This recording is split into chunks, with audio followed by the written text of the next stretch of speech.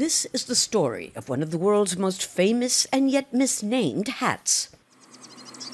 For more than 120 years, mules have been bringing toquilla palm fiber from the hills surrounding Montecristi, near the Pacific coast of Ecuador. Freddy Pachay is a third-generation hat artisan. It's a very tough job, because you have to cook the palm fiber. You have to split it, put it to dry in the sun, afterwards wash it, and cure it. But that's just the beginning of an exquisite craft. The best strands are specially selected. They aren't naturally that thin. They have to be worked and prepared until they are all identical and have the same color.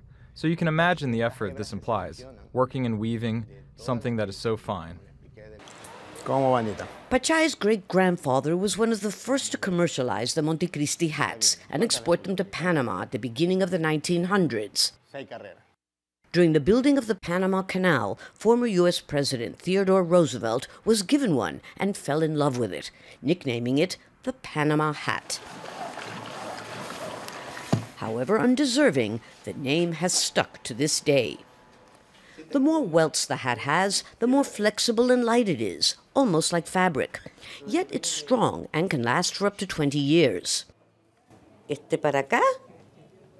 No, ese no. No? Este para acá. Este para acá. Oh, God, no. This is way too difficult. I've been trying and trying. I just cannot get it right. This weaving technique is so complicated and not to mention uncomfortable, the position. So let me tell you, this is not easy work. Pachay's 84-year-old father began making them when he was 8. The price one gets is very little compared to the time it takes to make these hats, so unfortunately less people are making them these days.